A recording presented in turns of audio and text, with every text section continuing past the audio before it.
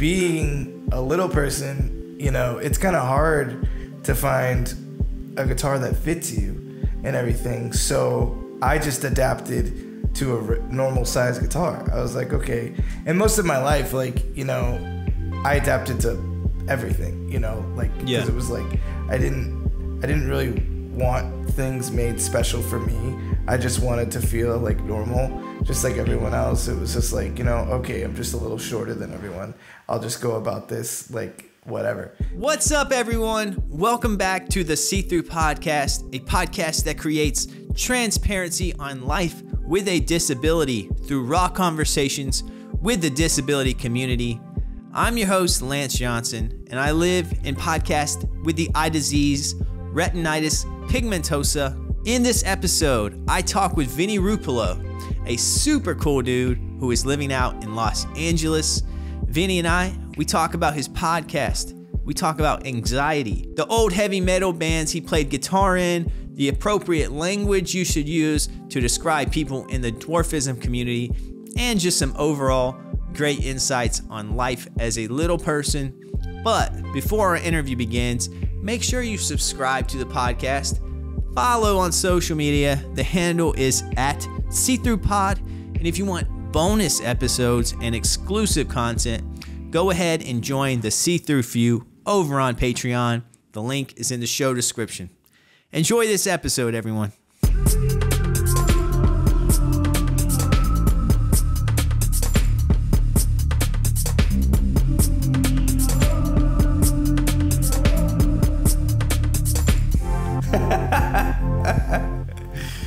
Vinny Rupolo, welcome to the See-Through Podcast. What's up, dude? Long time coming, bro. One of those pronunciations, I got it down. Yeah, you got it. Rupolo, you got it. Yeah. Thanks for talking with me today, man. I haven't done an interview in a bit because like I was doing a batch recording kind of process for the longest time. So I'm gonna be working off some like interviewing rust, but I'm excited to talk to you. Hell yeah, I've been waiting for this, man. I was like, yo, I gotta do this. And like our friend Emma, who we both interviewed with and everything, like that was fun. And she was like, wait till you know, work with Lance. And I was like, hell yeah, I gotta do this. Yeah. I think I saw she posted your episode, and I was like, oh yeah. I was like, Vinny seems like a cool dude. And I was like, I have to talk to him. But it's like, again, I got to time these, you know, because it's like, just like you're squeezing in podcasts to your schedule. And like, right. So sometimes that's how it is. Like, you know, like, oh, I want to talk to that person, but you may not actually talk to them until 2 months later. Right. Because you have to fit it into your schedule, everything. Yeah. I totally get it, bro. Yeah. Well, again, thanks for squeezing me into your schedule. Hell yeah. You're in LA, right? Yeah. Los Angeles. Are you from LA? No, I'm originally from Massachusetts. So I grew up in a little town in Massachusetts called Rehoboth. It's literally like the border of Rhode Island. And so it's just like, some people are like, but some people think Rhode Island is Long Island. So I just don't even bother explaining. I'm like, yeah, no. And so, yeah, Massachusetts, born and raised. And yeah, I came out to LA in... what was it? Winter of 2015. And, you know, I didn't come out with like, I had a plan, but like not really, you know what I mean? It was just more like, I'll figure it out when I get there. And, you know, I was working for, Guitar Center at the time. And I was like able to, you know, just switch stores. So I was like, okay, well, that gives me my income. I can do that. And, you know, I already had a couple of friends out here, including like my childhood best friend who I would come out and visit like, you know, twice a year. And he was like, dude, why don't you just make the move? Like, why don't you just do it? You know, there's so much opportunity out here for you and everything. And like, just see what happens. Like, if you don't like it, you move back, whatever. So I remember, I'll never forget. I remember it was like, the last snowstorm I ever had to deal with. It's March of 2015. I remember calling my mom and just being like, yo, this is it. like I'm good. Like this is my last winter in Massachusetts for a while, and like if not the rest of my life, because yeah, it's just too much, and like and with my condition and the many surgeries that I've had, winter is hard. It's like oh yeah, it makes you you get crazy seasonal depression. You're in a lot of pain with like arthritis and just different struggles that you have. So I was just like, yo, I need to be in a warmer climate. That was another way to get out here. And I don't know, I just need to like figure my life out, and like being back home in Massachusetts and just New England overall, it was amazing, and there's so many amazing people there. But I just think ever since I was a little kid, I always wanted to like strive to do and go somewhere else and go bigger, go home, I guess you could say. Yeah. And so that brought me out here, man. And it's it's just been a crazy ride ever since. Yeah, that's kind of similar to me. Like, I grew up in North Carolina, and then I made the move to New York City when I was 27. Yeah. But for the longest time, I was planning, like, all right, I'm going to move somewhere. I just, right. I'm a video editor, so I was like, there's a lot of work here. So, yeah, similar thing, like just kind of wanting to change of scenery, change of pace, more opportunity. Yeah. It's pros and cons, because like sometimes living in like a large city, I'm sure, you get some wild, you're in some wild situations. Like always seeing some crazy shit here in New York. Yep. But it's fun though. It keeps you on your keeps you on your toes. And like that's what keeps life amazing. You know what I mean? Like, and I feel like like for people like me and you, it's just like we always had this plan to get out and move to like a bigger city, get out of like our shell and like our bubble, and like do this. And like it's just like in situations like that, you get to experience so much more crazy stuff, like you just said, but like you also like learn from it, whether it be like, for example, like LA has a ton of homelessness out here, you know what I mean? And like we're dealing with a lot of that right now, and it's just like you learn from that, and you also like realize that like, damn, these cities that both of us live in are so expensive. So it's like for example, like you see the homelessness and you're like, man, these people came out here and tried to do exactly what I'm doing, but like they struggled a little bit more, you know what I mean, with different stuff. And it's just like, you kind of like, it's almost, with me, it's almost like, loving the mental health, like study and everything. I just want to like talk to everyone and be like, how did you get here? You know what I mean? Like, what did you get here? Like, was it hard to live in LA? Is that why you're now homeless? Or is it just like, different circumstances? And like, it's crazy, man. It's so crazy. And like, there's so many things you learn and overcome with living away from family and also in a big city. And, that's what I'm like, actually like love doing in life, is just learning and networking and meeting people like that too, Yeah, same. Yeah, I always am curious about that, because whenever, this is probably maybe, I don't know if it's the best comment to make, but it's like, I always wonder why I see a lot of homeless people in New York, and I'm like, if I were homeless, I would go somewhere like LA where the weather's nicer, because it's brutal here in the winter, and I'm just like, yeah, I don't know, but yeah, it's always the homeless thing. I don't even know what to think of that. I don't know. It's crazy. So it's like, yeah, but yeah, it's I guess at the very least, it's the best to just kind of be respectful and just kind of be grateful for what you have is all I can say, exactly. I guess. But all right, so you're out in LA, you moved from Massachusetts. I saw one thing I want to bring up. You play guitar, and you said you worked at Guitar Center, and I seen that you were in a band. Yeah.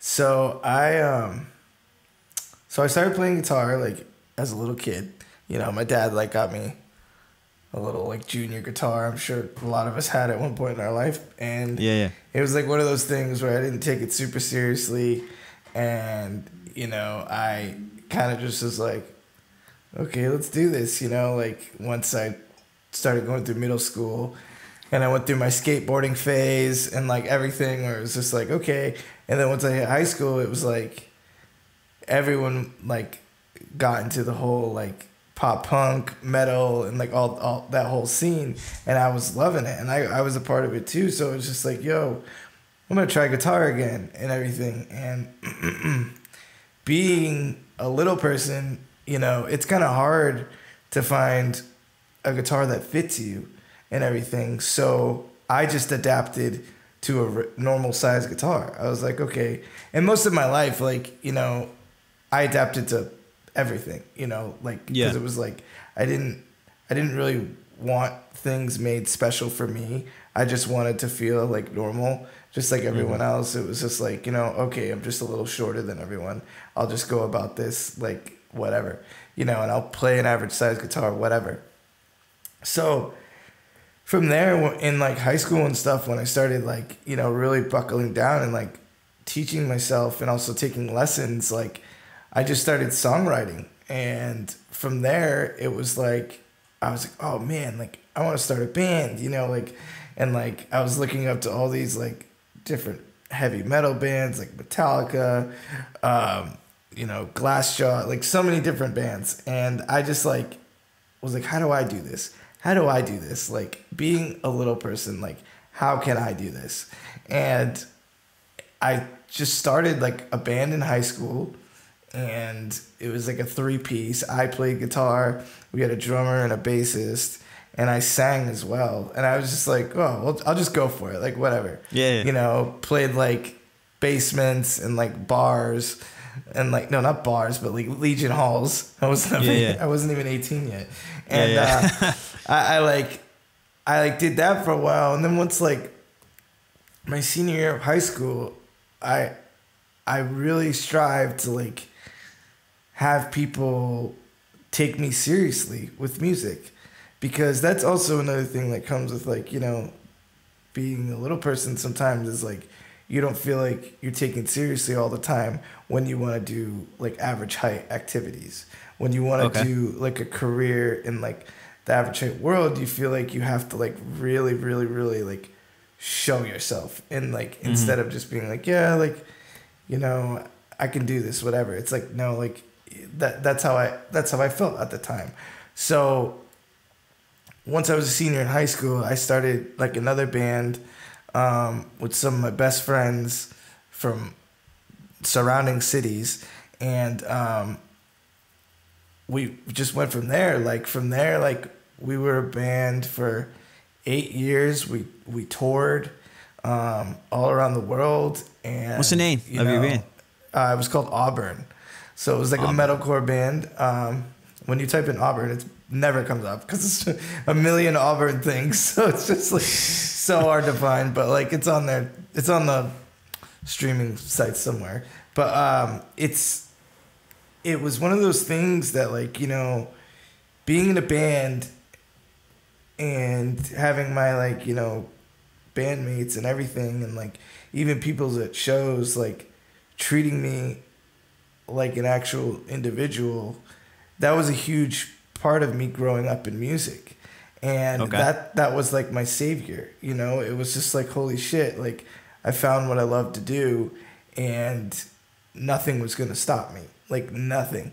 And so at that point in my life, like, you know, I hadn't really met like other little people, and I had just met like a couple that would come to like, you know, I had a couple friends that were like around the same height as me, like come to shows and like introduce themselves, but I never like really put myself in like the little person world. Like they have Little People of America. And I remember growing up, my mom would always be like, hey, do you want to like go to these functions or anything? And like when I was a teenager, I didn't, because I was just like I said earlier, like, you know, I didn't want to be seen as like something else. Like, you know what I mean? I was like, no, I'm just a little shorter than everyone. This is how it is, you know? Yeah. So I think as I, grew up toward and like realized more and more every day that like, I am different. I did grow up with this condition, and I did go like through a bunch of stuff to get here, I think it's like one of those things where I just like really realized like who I was through playing music and having like, people talking to me about it as well, like being like, hey, like, like, is that a smaller guitar? Is it harder for you to like carry gear and like different things? And obviously it would be harder because like, to carry gear and stuff, because like I'm not that tall. So it's just like, yeah, like I need help with this and this. And it's just like, okay, well, that's really cool. Like, and then growing, like, as the band grew, and the internet grew, you kind of had people writing about you, making fun of you, like different articles. Like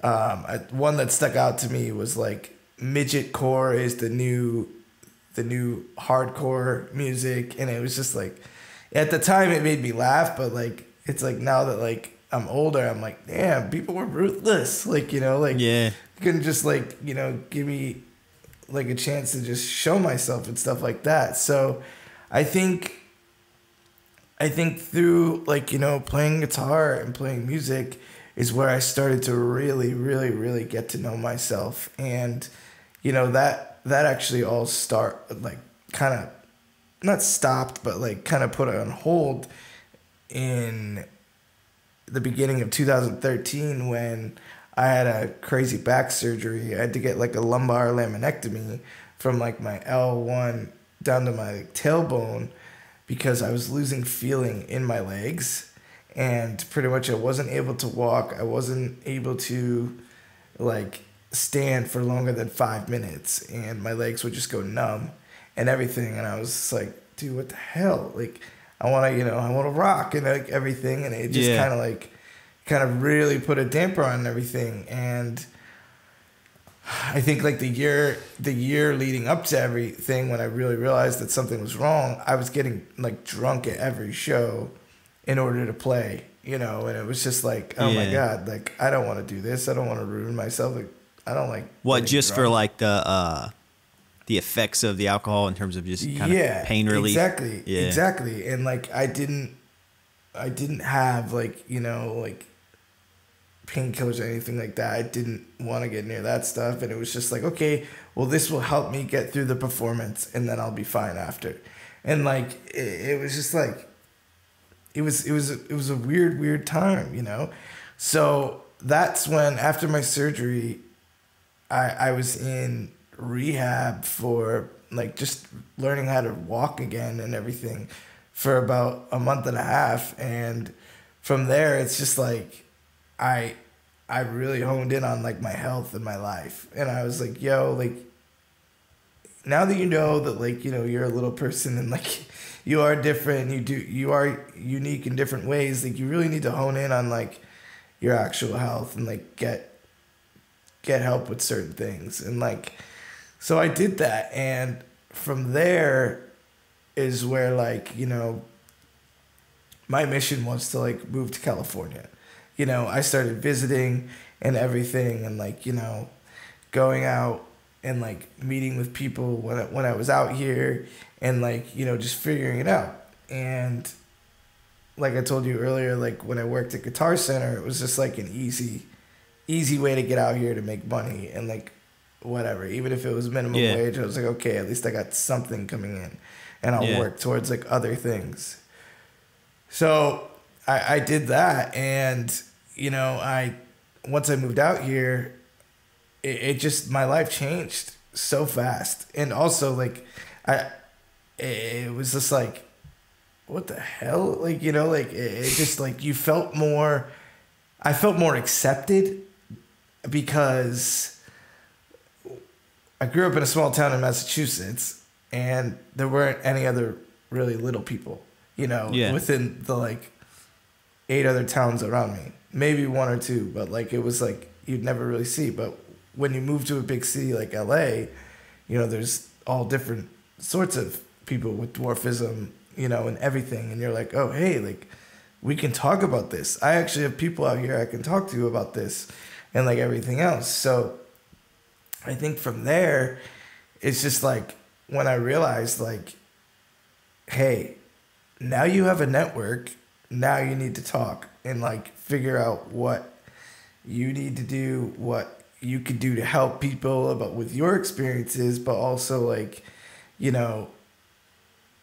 figure out what you want to do with your life, And so like as being such an expensive city and like everything, that stuff didn't matter to me at the point. I was like, no, whatever, I'll figure it out. I'll figure out the money stuff, but like, I just need to figure out like my life right now. And I think going from there, like, there was just endless possibilities. Like I did, what was it? Like May. So I moved here November of 2015. And in May of 2016, I was casting for a TLC show, like a little person TLC show. Okay. And I was really against like all that stuff. Very against it all, just because like with the exploitation that they do with little people on those networks, I was just like really against it. And like the casting director, who's actually one of my best friends still to this day, found me and he was like, dude, I have this idea. And we found you because, of your band and, what someone at the network loves your music, et cetera, et cetera.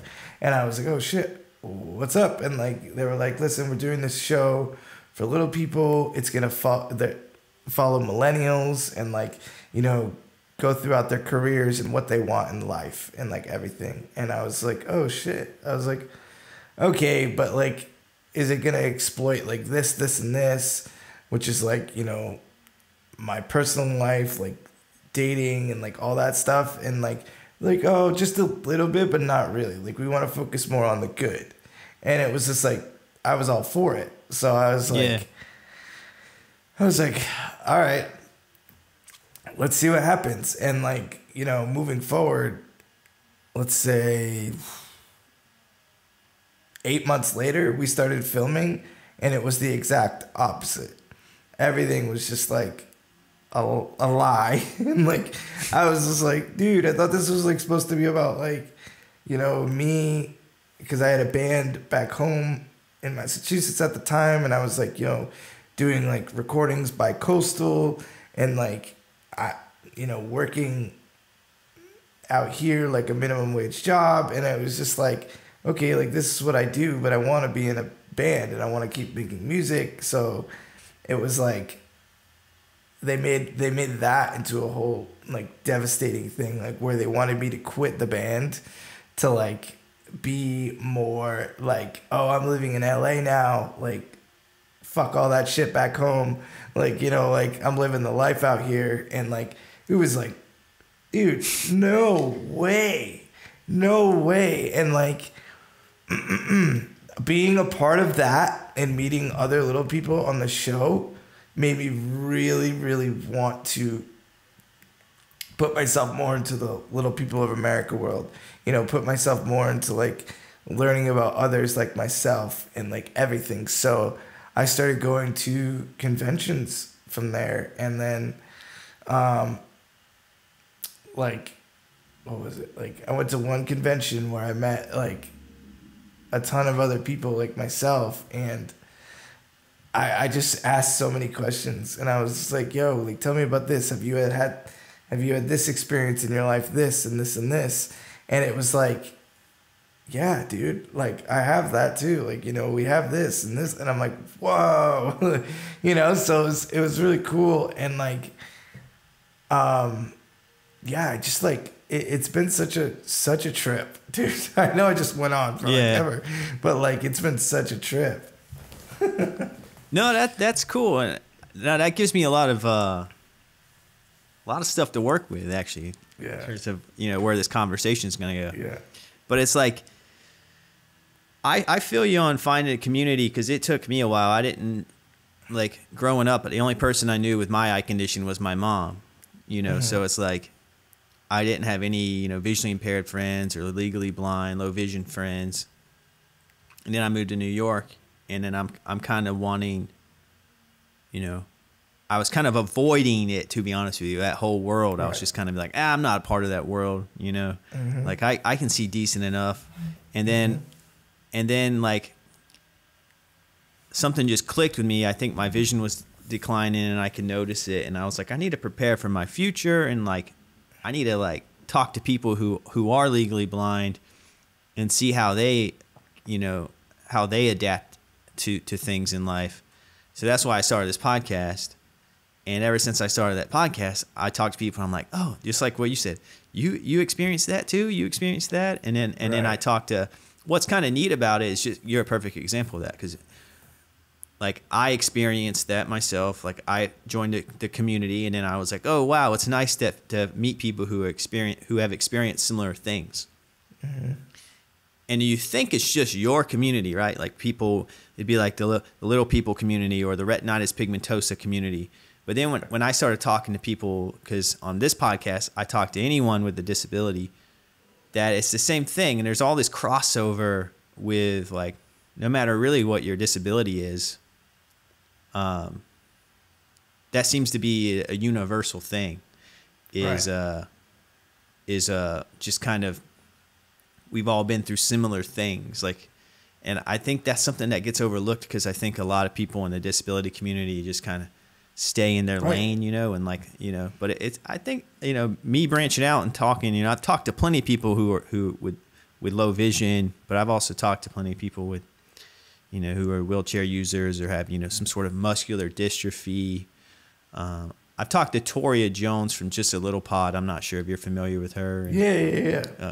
And, but it's neat to kind of learn about it and kind of throw myself into this world, because it makes me feel a little bit more understood. And that's always good, right? And you feel like you have a community of people who are accepting and also understanding, because even, for example, you moved to LA where, you know, there's more people, you know, like you. You still probably feel like an outsider sometimes. I mean, look at your shirt. You know what I mean? It's like, but it's like, so it's neat to, like, you know, I don't know. That's just what I take from that. And then also the TLC thing. Is that what it was? The channel was TLC? Yeah. Did that ever go live or anything like that? So to go back on that, when we were filming, I put my foot down with a lot of stuff, and like, you know, I was like, no, this is fake. This isn't real, you know. And I tried to get like a bunch of like good things, like the positive stuff, and like, you know, I would refuse to fake anything like that. And the outcome of doing all that got me kicked off the show, but I could I was able to be a guest star on the show and the cover of the show. So it was weird. I was like on the cover of it, just me and one other cast member. And then I was like, they still were able to like compensate me and everything, but it was just like my story never got told or anything. And like, it was just like, you know what? Like, I'd rather only be known as that. That's fine. You know what I mean? You could do things the way you want, like how most networks do. But the thing was, like, I remember when I got that phone call, I remember asking and telling them and just letting the network know. I was like, you know, you should really start thinking about making shows through the eye of someone who goes through this every single day. Someone lives with this condition, with everything, because you're never actually going to get the true meaning of it all until you do that, you know? Like, you know, it's just something that, like, I think a lot of TV shows for a lot of different conditions need, you know, because they're writing scripts for like, and writing plots of like everything, when you're like, dude, that's not how my life goes, and that's not my daily experience. that may be what you see from like other people's movies or TV shows, but it's like no, it's like I deal with this disability every day,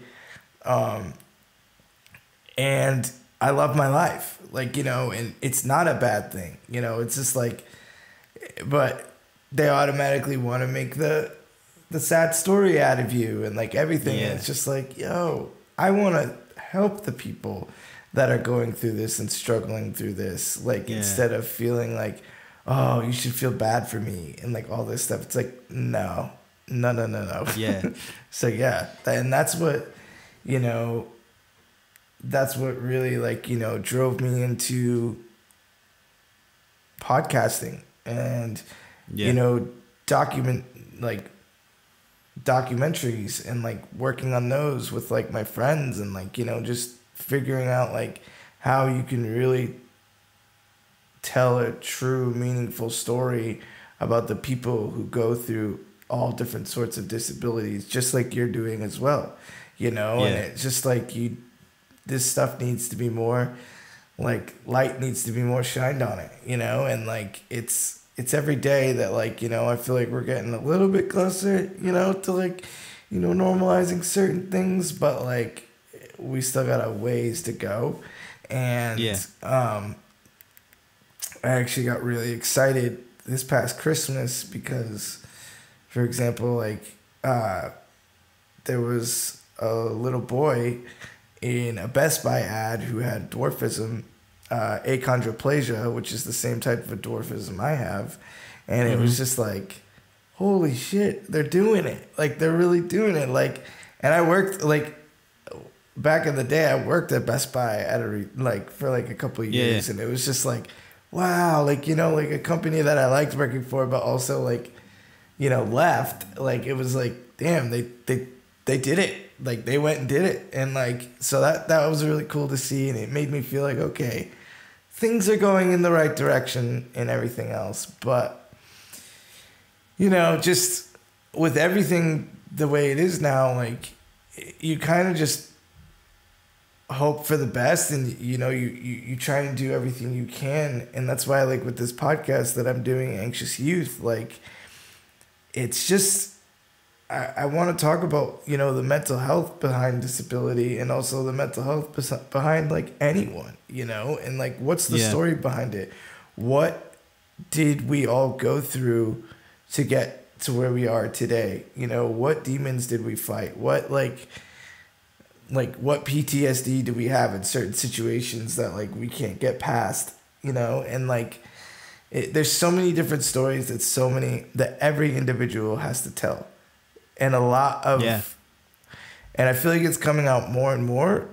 People are starting to normalize, you know, a lot of disability, a lot of, you know, anxiety, everything, and mental illness. And I feel like people are coming out more, but there's still so many people that just are so scared to just say anything. So scared to like say like that they're like, they want to cry, you know, that they feel emotional, that they feel something. That like a situation makes them feel something. And it's just like, dude, just let it out. Like, you know, because that shit can eat you up. And like, and that was, you know, I also dealt with that like as a teenager and going through my 20s, you know, and like also to this day, you know. And like, I think it's just like, we're on the road to get normalcy in it, but like, we're not there yet. So it's just like, that's why, like, you know, it's good that people like you and me are doing these and opening the conversations to all kinds of different people, you know, and just going from there. Yeah. Yeah, I agree. You hear that alarm? Well, it's gone now. It's fine. Oh, it's no. New York for you. But hell yeah. No, man, I definitely want to get into Anxious Youth. And it's funny that it kind of naturally got brought up because I wanted to ask you, because going back to the whole TLC show thing and how they wanted to portray it. And I've never actually thought about it until you just said it, but it's like, for those shows to work, there has to be like a real team effort, you know, in the pre-production phase of of a show like that. Like the director has to be like, this is how we need to cover it, you know, and down to like talking to the camera operators that were shooting it, because it's like, if they're not up to speed on what your world actually is, how are they gonna? They're gonna just, like you said, try to make something that they think, you know, they're gonna be like, this is how your life is. This is how the story is, without actually knowing it. So it almost like, for a show for like that to work, it's like the director would have to truly be familiar with, you know, little people, you know, or if they're gonna, you know what I mean? Like, and I think that's why those shows fail so often, because it's like these people are hired to make these shows who just don't have a clue. And then it's just like you said, they're just pulling from what they've seen on TV, you know, or in movies, in TV shows. And it's just like, and then that's what they think, oh, that's it. But it's not, you know what I mean? So at the very least, it's like, you need to have someone like if you're a director in a show like that, or let's say you're playing a role of someone who's disabled or something like that. You should, at the bare minimum, in my opinion, have someone as like a consultant who's actually a part of that community, who's there to kind of ensure that it's authentic, because I think that's really problematic, honestly, is creating this. It just kind of a stigma. It regurgitates that like stuff, you know. It's like the same thing over and over again. I don't know. It's like for example, like blind people with like sunglasses and just standing outside and like staring up at the sky, and like, but it's like the reality is like 93% of blind people can still see something. You know what I mean? And it's like, it's just things like that. But like that, you ask like the average Joe, and they're gonna, like, oh, you tell a director this character is blind, you know, they're gonna be like, all right, well, let's get him a white cane and some sunglasses, and let's have him just sit there and not really talk much. You know what I mean? Like, it's just like no, exactly, because they don't know any differently, and I think that's kind of where it's good what we're doing, because we're like trying to educate. And it's good that you put your foot down. I think I respect that, because you could have easily been like, you know what, I want my spotlight. I want to be on this TV show, and I'm just going to do, let's just do it. Let's just do whatever they tell me to do. You know what I mean? And that's also another thing too, is you get, it depends on the people who are involved. And that's why I wanted to ask you, because what is like the general consensus behind of the dwarfism community? What's the general consensus of shows like, you know, like on TLC that are involve little people, or like for example, like wrestling events that are only little people who are wrestling? Like, is that stuff frowned upon? Like, is there like a beef between like people who want to partake in that and don't want to partake in that stuff? You know what I mean? Like, do the people on those shows get judged? Do those wrestlers get judged? Or TV stars, movie star. You know, you get my question? Like, is there like a weird thing? So it's 100%. It's 100%. It's split down the middle. Okay. There's people that are all for it, and there's people that are totally against it. You know what I mean? But like, it's one of those things where at one point, you know, I was all against it. I was like, you know what? No way. Like, come on. Like, that's like exploiting yourself, everything. But then again, like, if those people are comfortable with doing it, like I have friends that are comfortable with themselves being called midget. I don't approve of it. My wife doesn't approve of it, and our daughter is not going to approve of it. Like, you know what I mean? Like, you know, let me take that back. My daughter feels comfortable being called that, then she can be called that, but respectfully so, I don't want her to be called that, you know? And it's like one of those things where there are people that like are okay with it, and there are people that like are not okay with this. There's like people that go above and beyond to make sure that people know that they're not okay with it. And it's just like, listen, like, if you are okay with like this type of living and doing that type of stuff, like, for example, also like dressing up as an elf, or like, you know, being like an Oompa Loompa, or like something like that, it's just like, it's not really my thing. But if it's your thing and it makes you happy and it gets you like paid in order to live, like, then so be it. Like, you know, like, I don't want to do that, but like, you're totally open to do that. So it's like, it's very like on both. There's two sides really, and like, it's just like and honestly, that's an okay thing. Like it is what it is. But like, when it comes to like one person, that one person should not be known to be comfortable with either side. They should be known to be comfortable what they're actually comfortable with. Meaning like, you know, if that person is like me, where he doesn't, you know, do the wrestling and is not comfortable with like, you know, being called midget and stuff like that, then don't automatically assume that it's okay to be like, oh yeah, well, you're a midget. Yeah. Instead of being like, oh no, you're like a little person, or like, you're Vinny, you know, like, because there's also people out there that don't even like using the word little person or dwarfism, where it's just like, no, my name is Vinny, you know what I mean? Like, call me by my first name or anything, you know, and like that's fine, you know, and like, everybody has their ways of doing it. And I think with society, it's just like, yo, you need to like, people need to learn that, and people need to understand that, and like, kind of like realize that like, yo, we're humans just like everyone else. We may have a disability, but we still have a heart and soul like everyone else. And like, it's just like, don't let my, you know, what you see on the outside like is very unique, okay? And it's very unique and it's beautiful, but also like, just because you think it's different, don't make me feel different. I'm just like you, you know what I mean? Yeah. So I think that's a huge part of it too. Yeah, I agree completely. I think everyone has the right to, I guess, put some thought towards what they're comfortable with. Right. And unfortunately, that causes division. But I mean, there's no way around it. It's just like, right. You know, you can only control yourself. Yeah, because it's like, for example, like you said, you're Vinny first, and then you might consider yourself, you know, a father second, you know, or you know, a husband, or a podcaster, a musician. You know, you're all these things.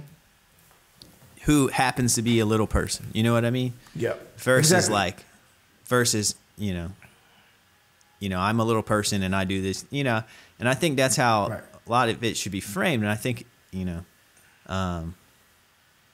that's how I think of it. You know, like, I'm Lance, 100%. Who does all this stuff. I just happen to have retinitis pigmentosa, and I think, you know, I think that's personally healthy for me to think that way.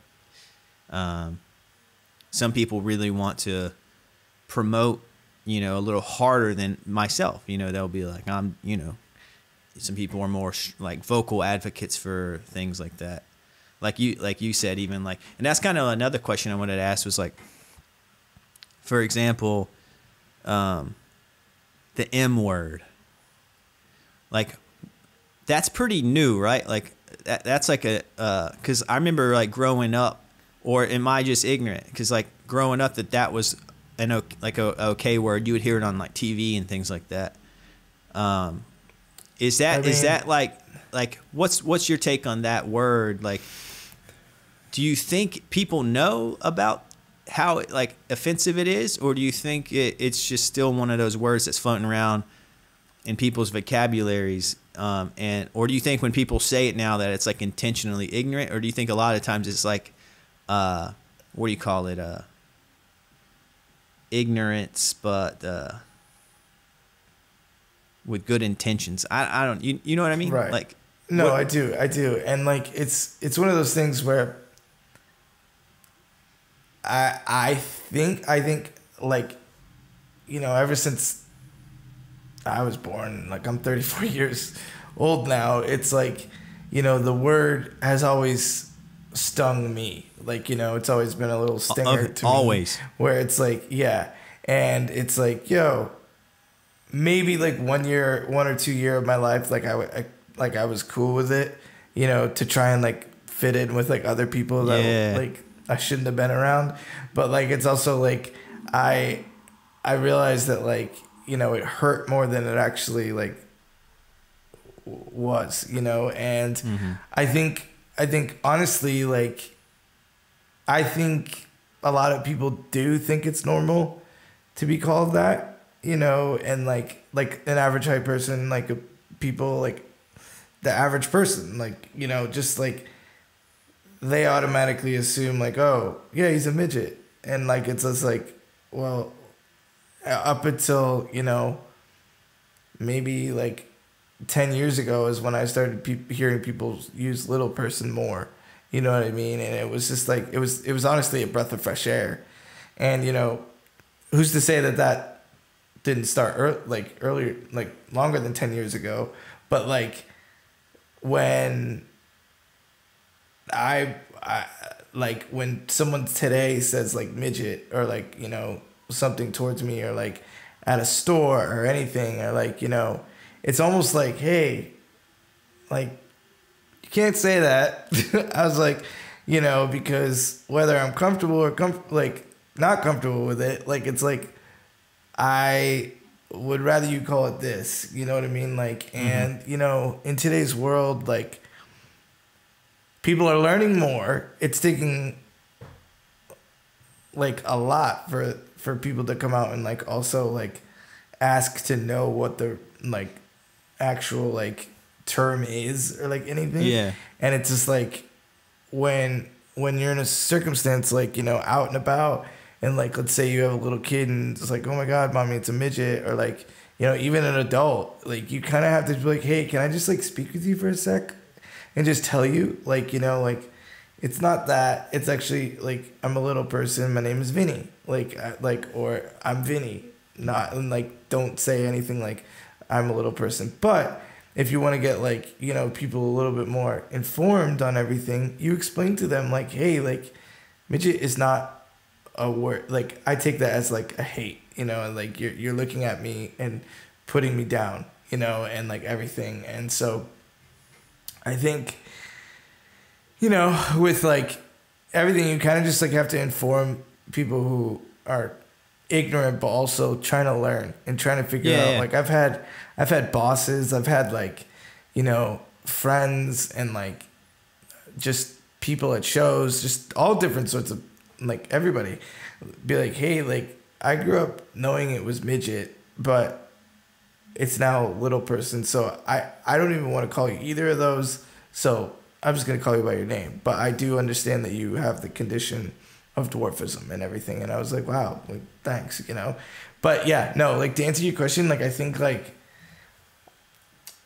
honestly think that, you know, people are still learning, and it is a word that has been around for a long time, you know, and people do honestly think that like right away, and they're just like, yo, well, that's what he is. And it's just like, but no, like, you need to be a little bit more informed with like, hey, like, this is what it is. Like, I'd rather you call me by my first name, or little person, or whatever else.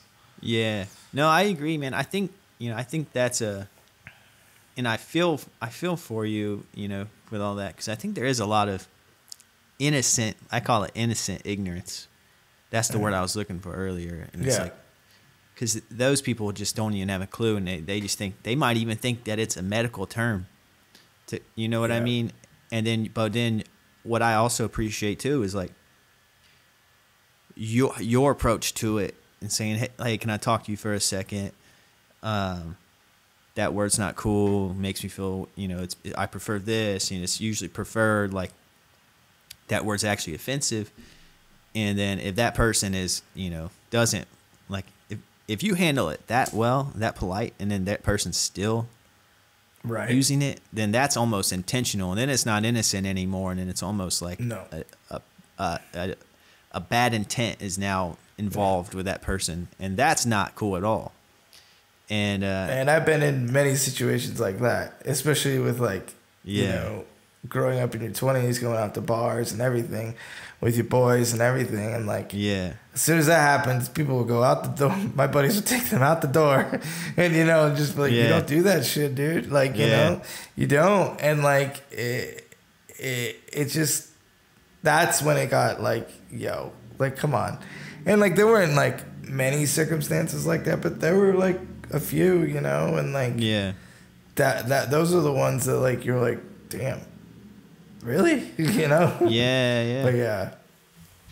Yeah, and I think that's relatable to people listening who aren't even, you know, who are not, who are not a part of the dwarfism community. I think, you know, if you listen and you have a disability, we all have family members, friends, strangers say things sometimes, you know, that's just like, they don't even know it, but it's like offensive. You know what I mean? And Right. and then, Right.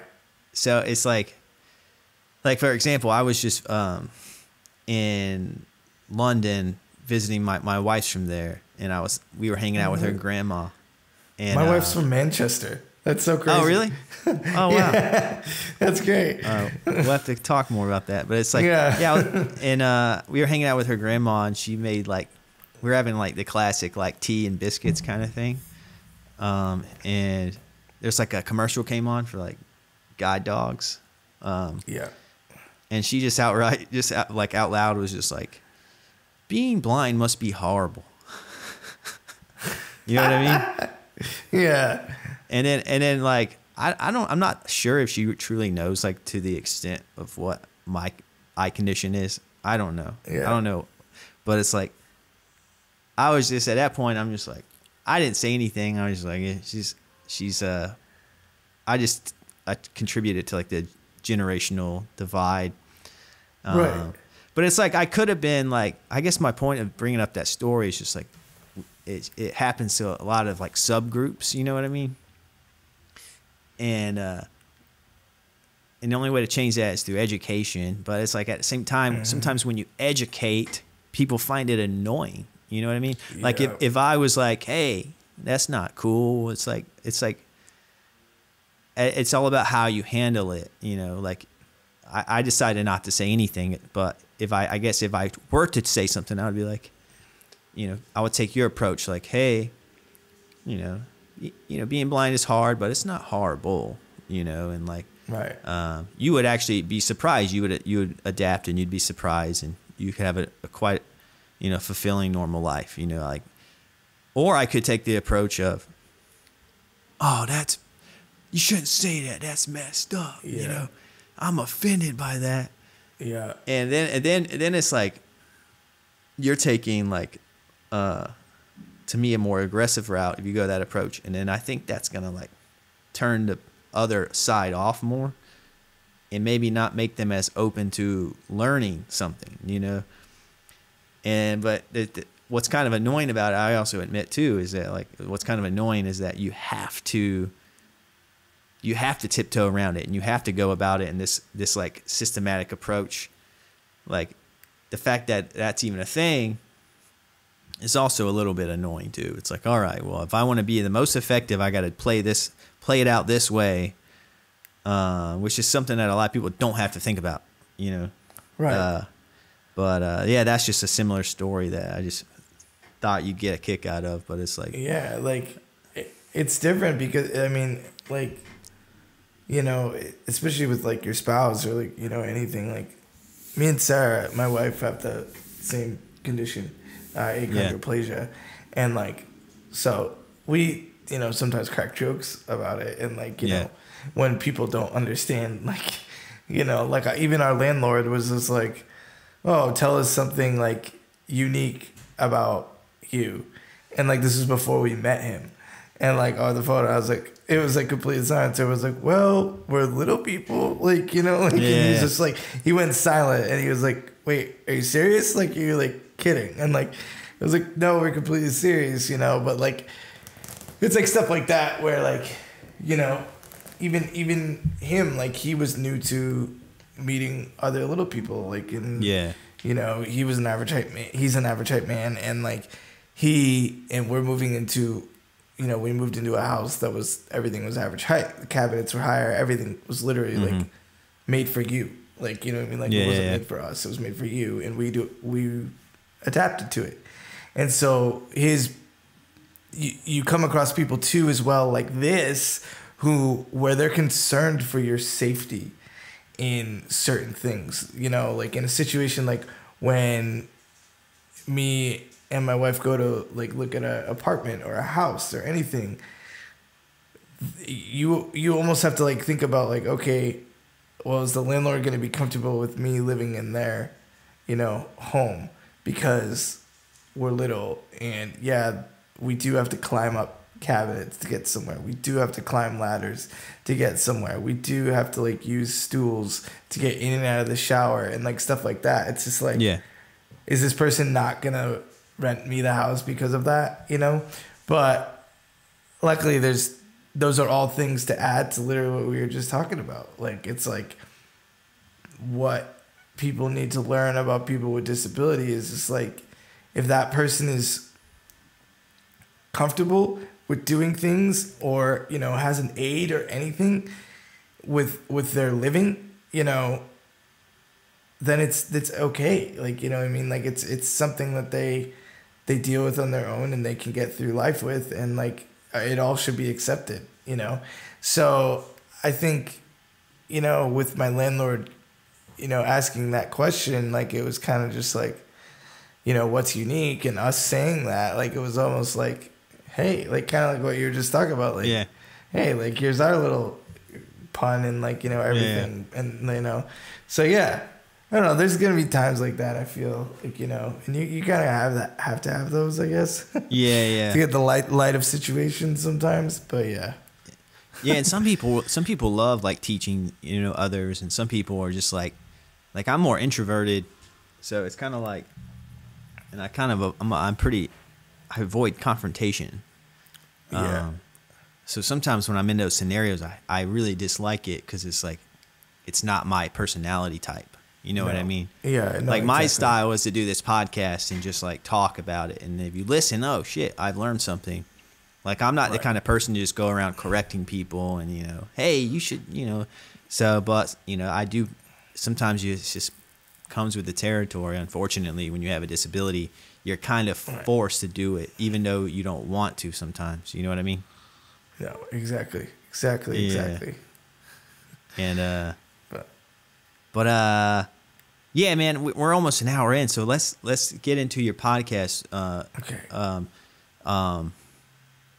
So like, you have the Anxious Youth podcast, where you got about 13 episodes, I think. Yeah. So the Anxious Youth podcast. So Anxious Youth is like, we'll say it's like this. It's like the headquarters, and then what I'm working on right now is like the podcast, which is Anxious Youth Presents A Day in My Mind. So it's about, just like, I think we're 14 episodes in now, and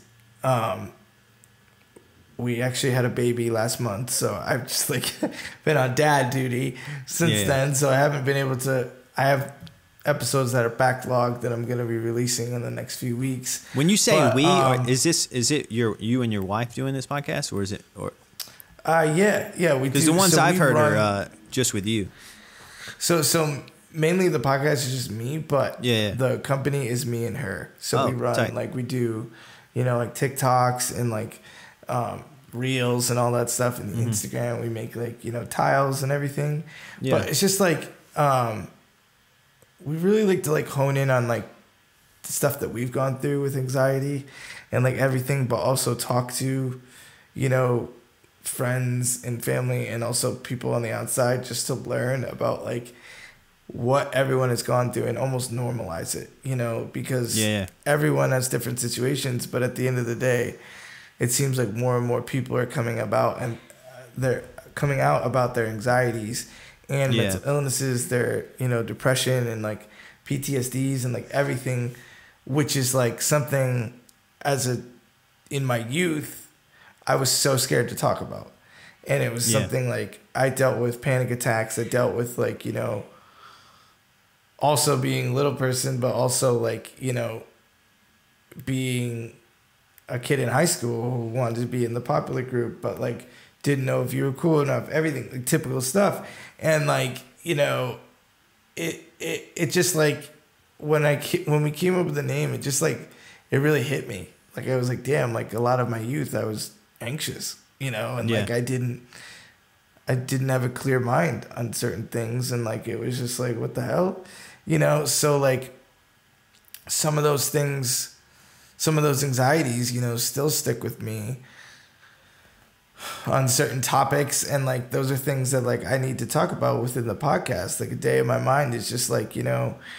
different issues, like, you know, that I go through day to day that like people also go through as well. Like, you know, with like, let's say you have a stigma of like asking for help. That's one of my biggest stigmas. I have a stigma for asking for help, and I want to talk about it through the podcast, and also like hear people's feedback about it, and also know if like, you know, if what I'm saying helps you, but also like get your feedback as if like it would help me too, you know? So it's just like, it's just an open conversation where we can talk about this stuff. And like, it's like, you know, with the fundamentals of social media, you can do anything with it.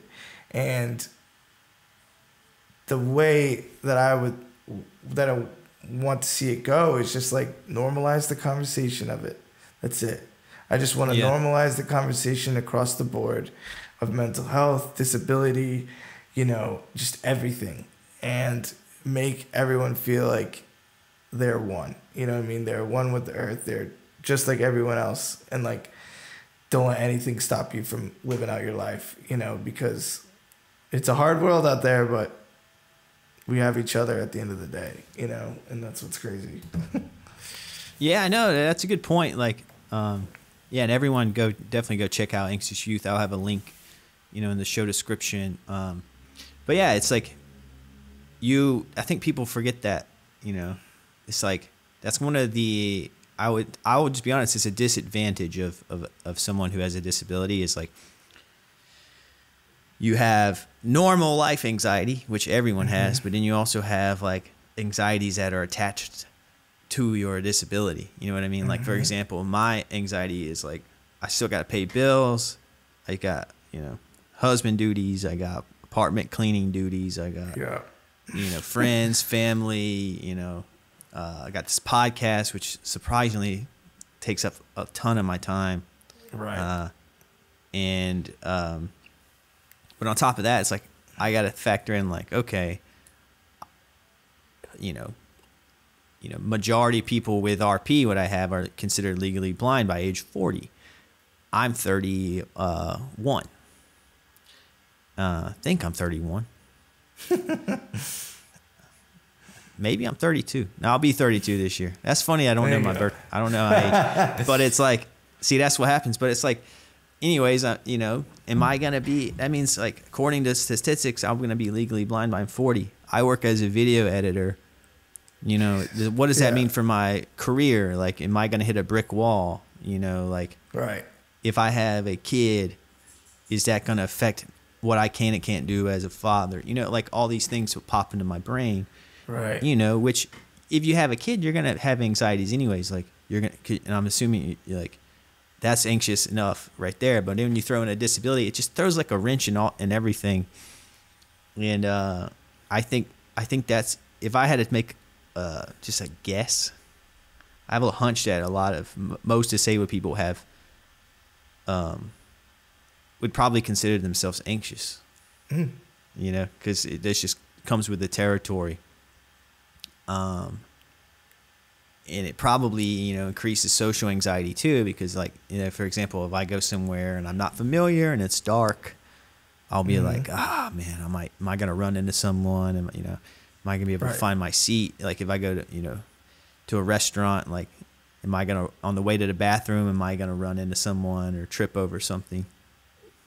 So it's like, sometimes you avoid social situations. We're like, hey, you want to go to a concert? And I'm like, yeah, maybe. Is it like, like, we have lawn seats, you know? And I'm like, I mean, if I, that means like, I can't get up and go to the bathroom because there's no way I'm going to find you on the lawn when I leave. You know what I mean? Way. So it's like, I have to think about things a few extra layers, and that's just my examples. And but yeah, when it comes to anxiety, it's like, it does. I feel like there's an added element to it that is derivative of your disability and like things like that. And it definitely doesn't help. I'll say that. No. You know. No. Definitely doesn't help. All right, man. So we talked about anxious youth. We talked about a lot of things. Is there anything you want to promote? Like, I'll have a link in the show description of where people can listen, but you have like an Instagram handle, website, or anything like that you want to? Dude, just go to @AnxiousYouth, the Instagram. We're also on TikTok. You can check me out on mine, @VinnyRapolo. And yeah, just see what life is all about, living as a little person, but also like an anxious little person, a person who's going about life every day, becoming a new dad, a husband, musician. Your baby's adorable, by the way. Yeah, thank you, man. She's great. She's the best. She's been keeping us up, but she's getting better, But like, just, life is life, and like, here we are. We're doing it, man. We're doing it. I like that. Life is life, and here we are. Yeah, exactly. Right on, man. I think that's it, man. We covered. Dude, that was dope. So sick. much. And that was so sick. Yeah, dude. It's cool. I'm glad we're in touch, and look forward to staying in touch. But take care, man. Okay.